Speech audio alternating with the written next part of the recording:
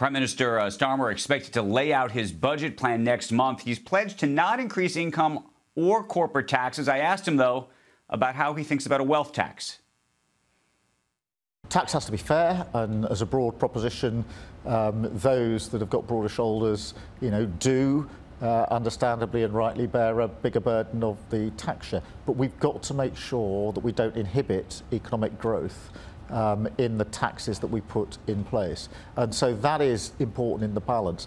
And what the businesses and investors here were saying to me this morning is that is this opportunity? Obviously, tax is important in relation to that, but they want to see the other issues up alongside it. And the other issues are the regulatory environment. You have an alphabet soup of regulatory agencies, and a lot of people look at that and say it's too much of a burden. Is there something that you're going to do? Yes, and it's very important because I have, with my discussions with businesses, tell me the inhibitors of investment over and above the instability that we've touched on. And they say to me, planning. It takes too long to build things in the United Kingdom, so we're reforming the planning rules. We've already started on that. They say that the national grid, the way we move energy around the country, is too slow, so we're going to fix that. But they also say, in relation to regulation, that there's too much inconsistency. There's too many agencies that are regulating, and they're not aligned.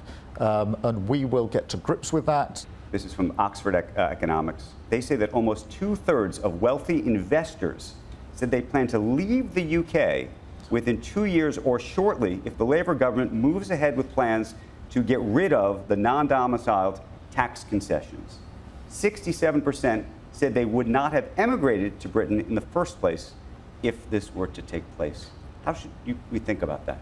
Well, we quite often read these stories and then you dig under them and they're not quite as alarming as they first seem.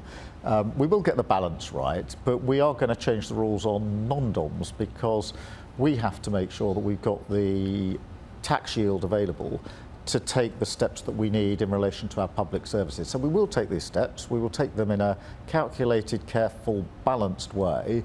But I think some of these stories, there are always alarmist stories about what people will do. Sometimes a pinch of salt helps when looking at those stories. And guys, the story of growth versus labor and workers, if you will, came to a head in a way this week because earlier this week there was a symbolic vote in the UK. Starmer's Labour Party rejected his plan to cut payments that offset winter fuel costs for pensioners.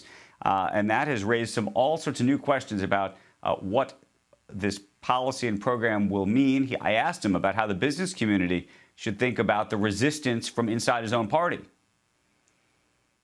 We inherited an economy which was badly damaged in the UK because of the chopping and changing and the bad decisions of the last government. We then audited the books when we came in and found that £22 billion was unaccounted for in year.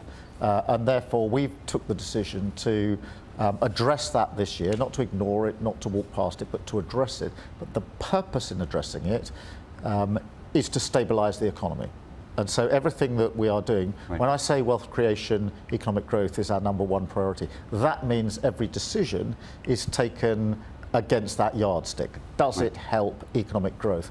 My strong view is that economic stability is the foundation for economic growth, and therefore we will stabilise the economy. That means tough decisions.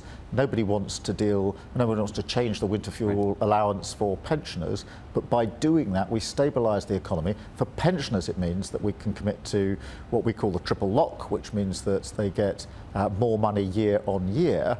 But I think for investors, to point of your question, what they can see is a government that's prepared to do the tough decisions to stabilise the economy.